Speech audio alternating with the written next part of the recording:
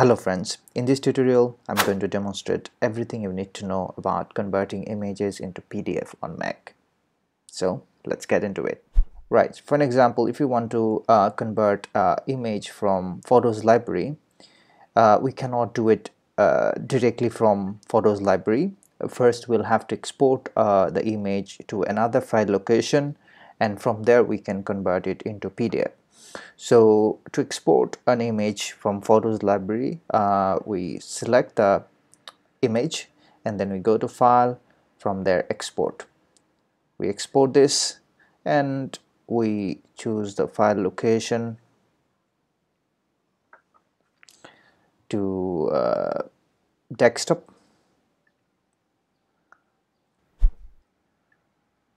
Right, here it is. Right, now we are previewing this image. Okay, and then we go to File menu again. So here we can export as PDF. In that case, you don't have many options to customize this PDF conversion. That's why I recommend to use export. So here you have more options to customize your conversion. Right, so first we can name the file as we want, and then we also can use different tags if we want to. Otherwise we don't need to do it. And then we can choose the file location. By default it is on desktop. I'm going to go with it, but you can change it according to your preference. And then we can change the file format. So by default it is PDF. However, if you don't see the PDF options there, you can change it here.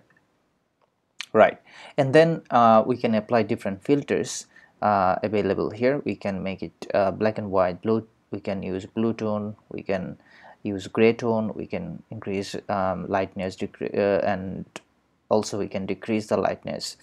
We also can reduce the file size if you want. I also have a separate video on how to reduce PDF file size properly. If you're interested, you can check it out. So now I'm going with the default setting none. And then we have two other options here.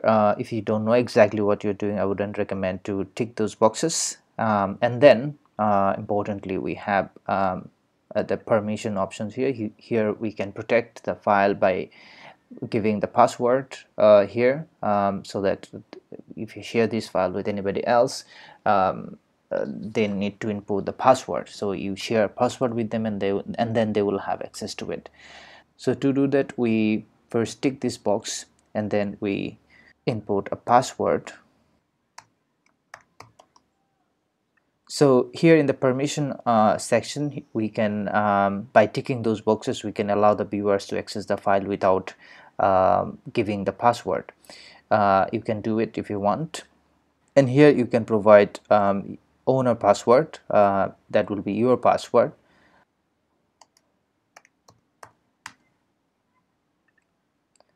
And then hit apply. When you're happy with the settings, and then hit save. Right, now let's check it out. Here it is. As you can see, this file is now protected, and if we need to open this file, we provide the password, and as you can see, now it has been opened. So friends, this is how you can convert images into PDF. I hope this tutorial will help you. Thanks for watching. I will see you next time. Goodbye.